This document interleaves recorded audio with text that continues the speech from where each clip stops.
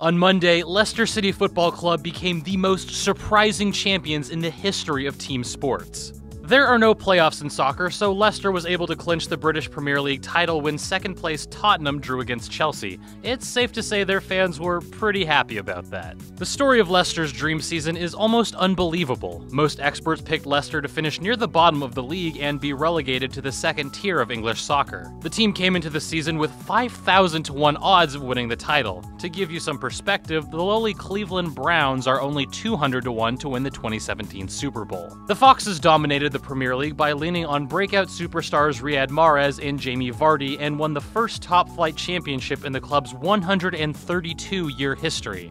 And you thought Chicago Cubs fans had it rough. The team happened to clinch the win on a bank holiday in England, making it even sweeter for Leicester City fans. Most supporters got the entire day off to watch Tottenham versus Chelsea, then to celebrate.